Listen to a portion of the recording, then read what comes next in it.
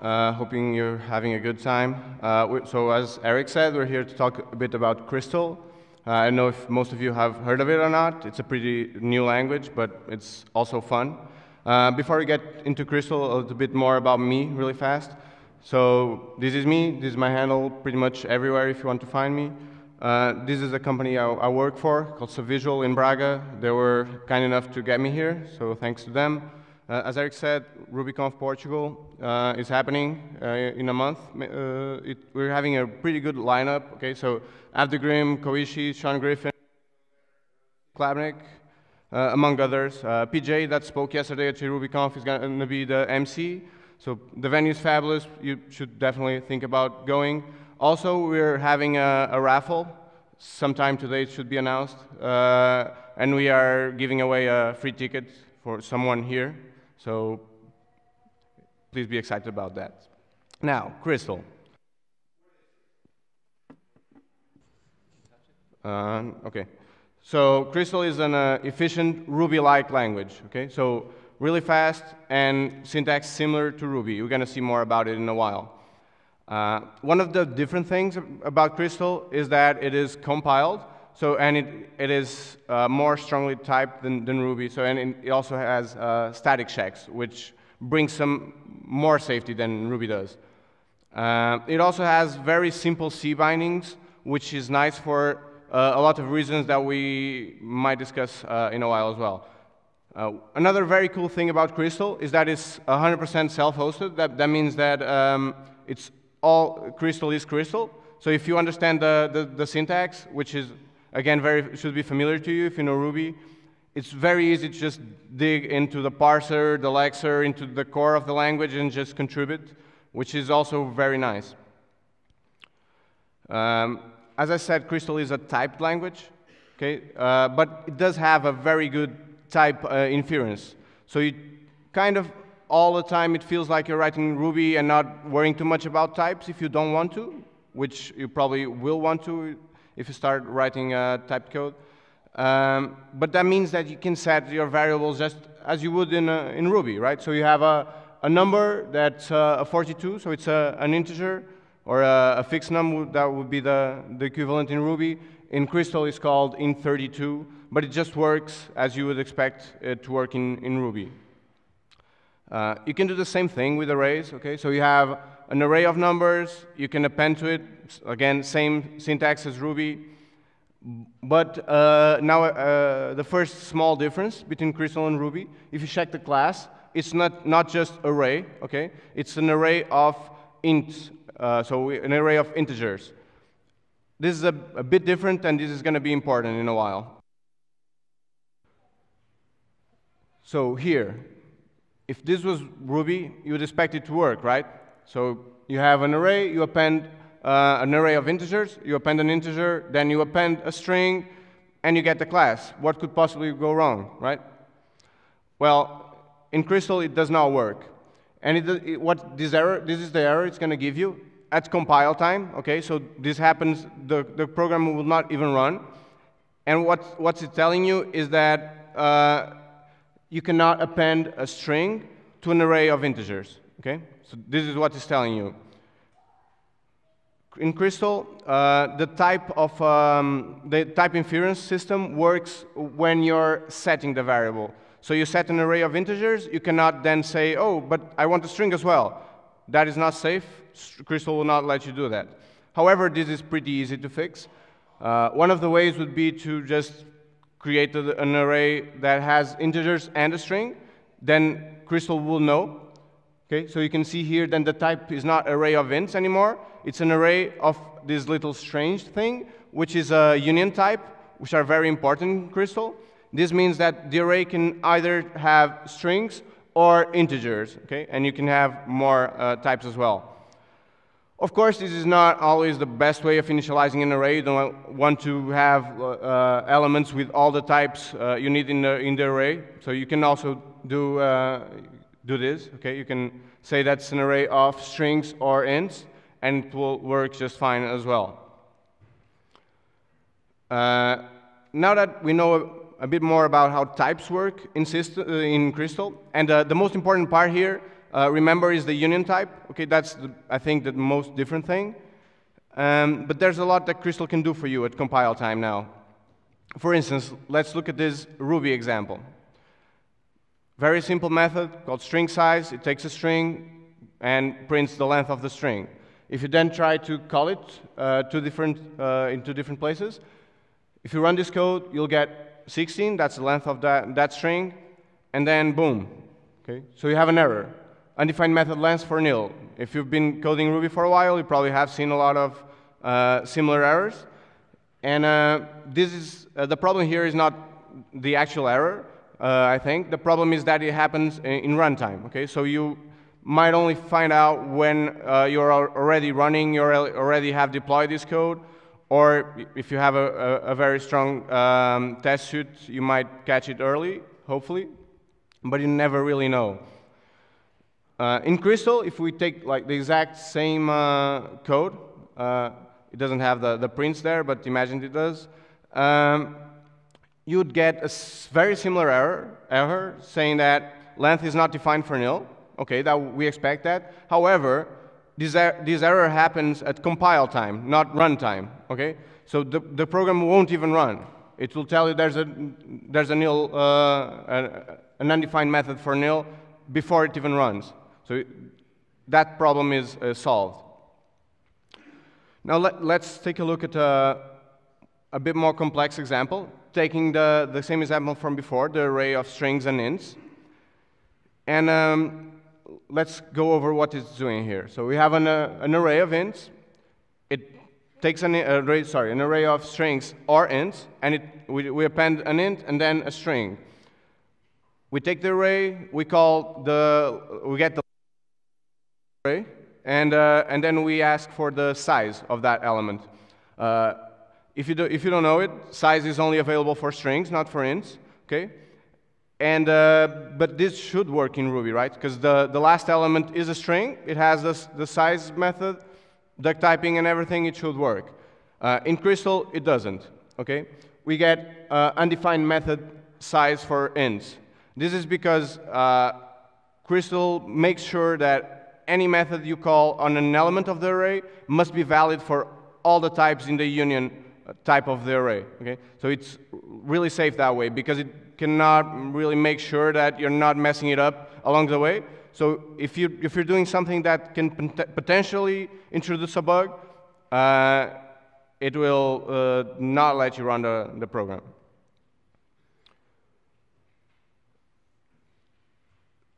C bindings. As I said, like Crystal has a very good integration with C. This is because Crystal is compiles to LLVM bytecode, so it's really easy to integrate with C. It's going to be very similar. But if you ever tried to do it with Ruby, you might have noticed that is not that easy, not very easy to get started anyway. You probably will need to write some C, and worse than that, you need to learn like Ruby syntax or Ruby C implementation, like the RB inits and all of that. Basically, it's a bit of a pain. I think like, Fiddle is something that's happening, and it looks nice. I think we have a talk tomorrow about Fiddle. I haven't given it a close look, but it looks better, I think. But in Crystal, it's already very simple to integrate with C. For instance, let's say you want to have the A2I function that from the standard library, standard C library. That's it. You just say that you want to use libc. You declare the header of the function, and you can use it under the libc namespace. Okay, this is a bit cheating because libc is already in the core, so you can just use it. However, if we wanted like a random C library we needed to use, it would be a bit trickier, like one line extra.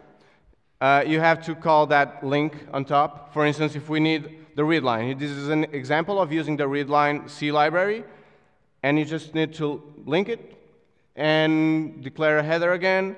That's the function for readline, and then we have a code just using readline. This would prompt for a name, you can give it a name and it will print it as a string. The small difference you have to note here is the string.new. That's because if you also notice on the header, we're saying that the return value, that's what's coming after the colon there. So the pointer uint. So we get a pointer back, and so we have to cast it to a string, so we can use it as a regular string. But other than that, it's very, very simple to use.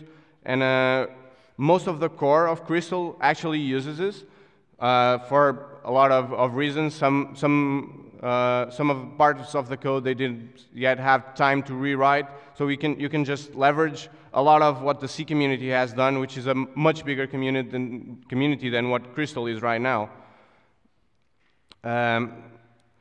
Another important part of Crystal are something called generics that we don't really have in Ruby, but there are in other languages. And the idea is that, let's take this Ruby code.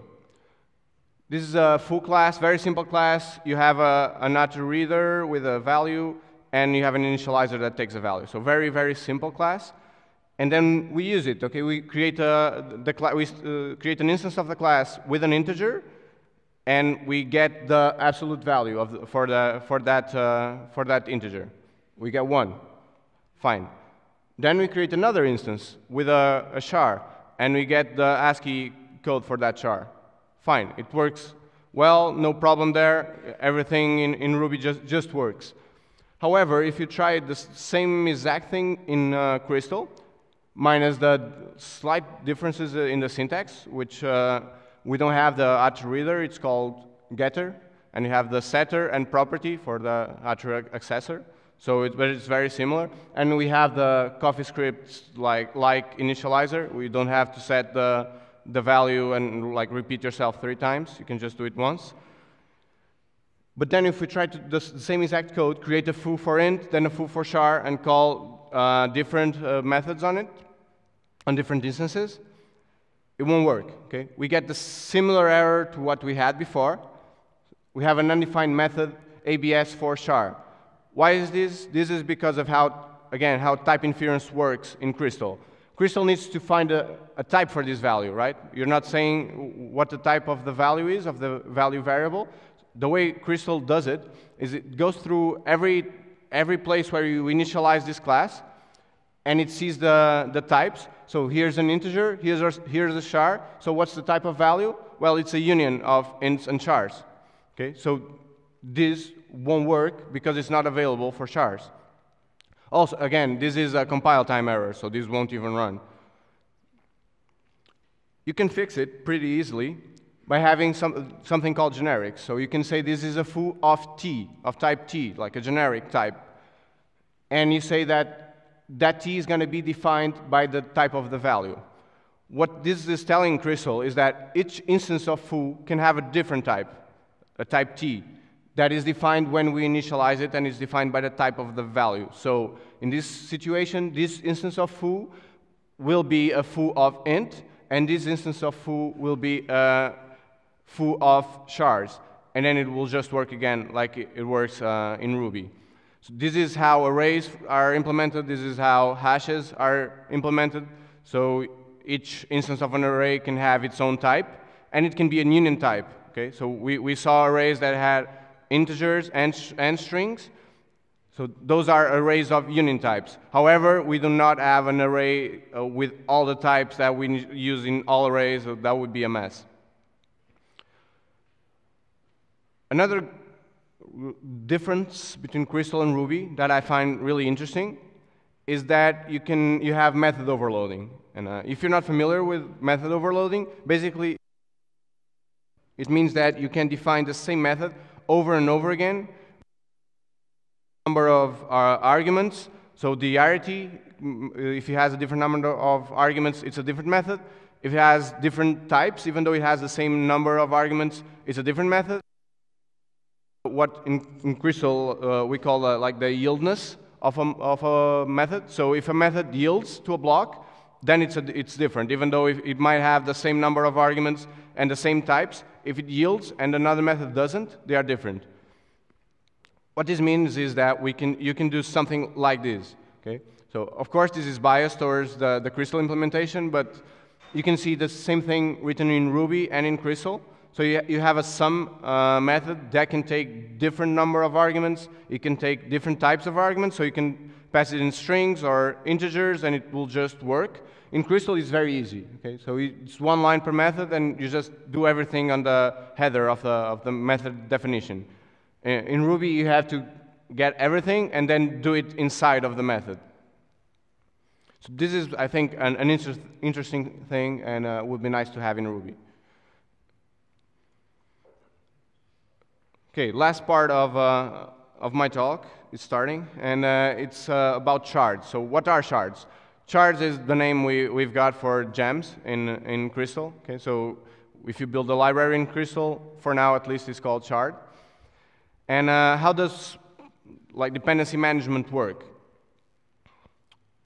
For now, and again, Crystal is a very new language that's evolving a lot. So the project, the dependency system is not great yet, but the way it works right now is that you need to have a file called project file, similar to the gem file, has its own DSL, you say deps, and then you see there you can get a library from GitHub, as long as the library is well built. The thing about Crystal, though, and then you can just use it, you can require it and use it. The thing about the dependency system as it is right now is that, and probably how it will be, is that it only works on GitHub and Bitbucket and all of that, but the idea is that it's a decentralized system, so there's no Ruby gems. There's no place where you have all the meta information. I don't know if this is gonna be like that forever, but right now it is. There's a lot of, there's a side project called Shards going on that's trying to build a better dependency management system, and which are hard if you have tried to do one. And so not really set in stone how this works, but the idea of the creators of the language is to make it decentralized. So you just have a repo on GitHub, a repo on Bitbucket, you just use it. There's no central place where everything is. This is all fun and nice, but it makes discoverability really hard, because you can use Ruby gems and just search for a gem, for instance. And you cannot do that in Crystal because there's no central place. You could search in GitHub, but that's more painful. So there's a website called Crystal Shards, and you can look at shards in different orders. Like you can see the ones that have more stars, so you can see the more popular shards. You can see the ones that have been more recently updated, the ones that have more forks. You can see a lot of stuff here, and this works for now at least, just because there are not that many. You can see like 180 shards, so that's not a lot. But it's growing. It's growing. Like in maybe 2 months or 3 months, you got from 60 to 180 or something. It's a community that's thriving right now, so a very, very good time to come to the community. And I like to stress that there's a lot of opportunities if you like to contribute to open source, or you want to start contributing to open source, because there's a lot of stuff that is not done in Crystal. So even in the language, in the core of the language, you can contribute to that. There's a lot of stuff to do there. But even if you want to build libraries to do stuff, for instance, maybe 6 months ago, there was no Postgres adapter. So someone started building it, but there's a MySQL adapter now as well. So there's a lot here you can do if you like that kind of stuff. Okay, now I'm going to do a really quick demo and try not to blow too much things. Let's see if we can do this. Oh, I have it here. In a mirror display, and here. Okay, is the font good enough? Can you see it there? Okay, so I have here a Fibonacci sequence generator. Okay, very simple, a recursive one. It's very simple, and it's written in Ruby, and it's printing the element number 40 of the sequences. So it generates the sequence, and it gets the 40th element, and it prints it. Okay. So very simple code. It should work just fine. If we do it in Ruby, you have to wait a while. Not too much, hopefully. About, I don't know, some time.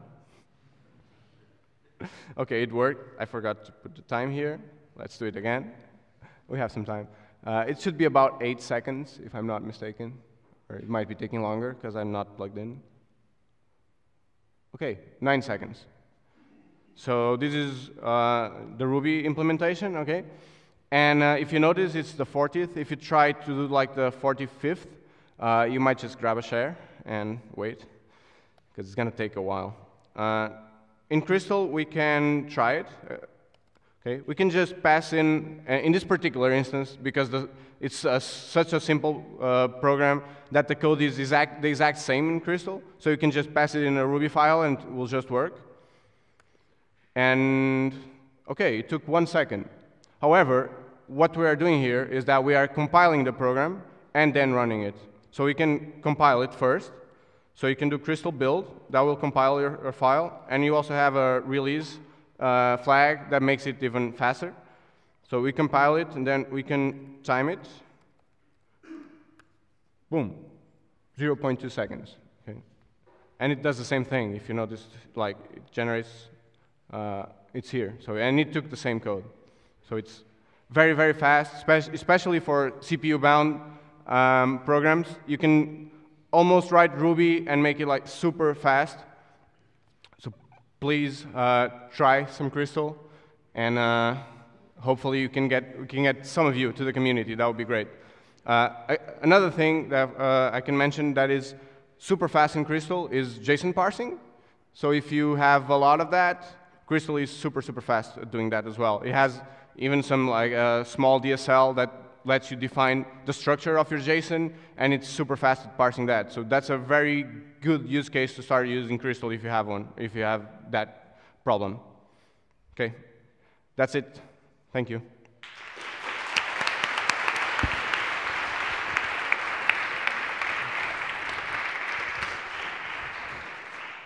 So I will be doing the question moderation. Ah, there's someone standing already. Great. Luis, thank you. Personally, I had the impression that the type system looked like the one used by the ML language.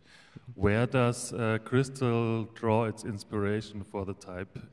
Oh, so I have to repeat the question, right? Oh, it has? OK. So where does the type language, the type system come from in Crystal? To be honest, I'm not really sure. But it takes a lot of inspiration from a lot of languages. I know it takes inspiration from Ruby, obviously. From CoffeeScript, it takes some inspiration. From Elixir, it takes some inspiration. Maybe from there, it got kind of a bit of the type system. I know the creators of the language are really going around like to conferences and talking to people about new ways to do languages. It has also a thing I didn't mention here, but Crystal has a macro system, so it can get you can do some fancy stuff at compile time, and it also takes that from other languages. So there's obviously it's a new language, so it takes a lot from other languages. I don't know for sure what comes from which language. Any other questions? One at the back there. Come here. I meet you halfway.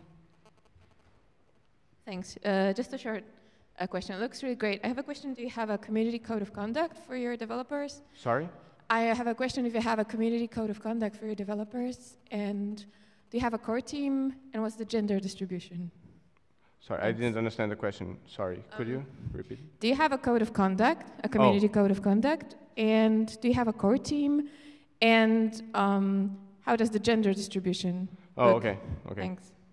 So yeah, there's a core team. I'm not on the core team, but I do help. And I don't think there's a code of conduct, actually. Or if it is, it's pretty recent. As far as distribution goes, it's pretty bad. So, sorry, diversity or distribution of. It's. Can you hear me? Yeah, it's mostly guys.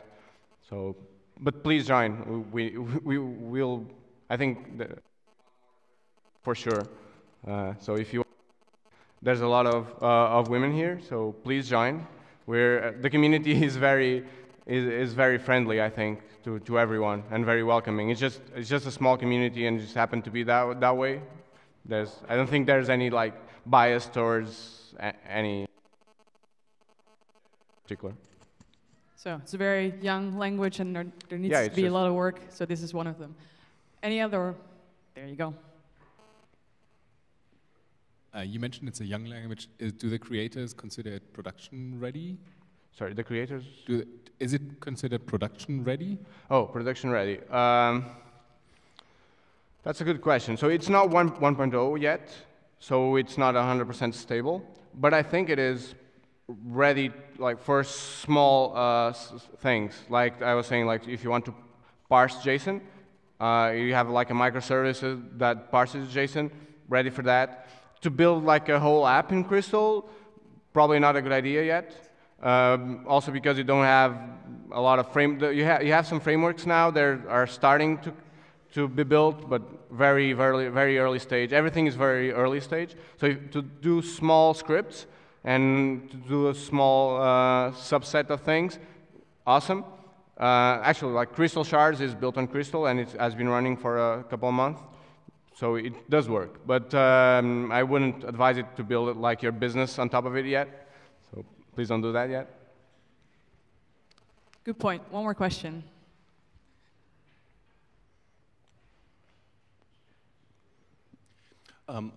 Are there some known limitations in meta programming?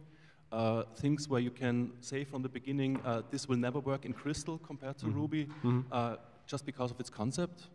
Well, there's like eval, stuff like that.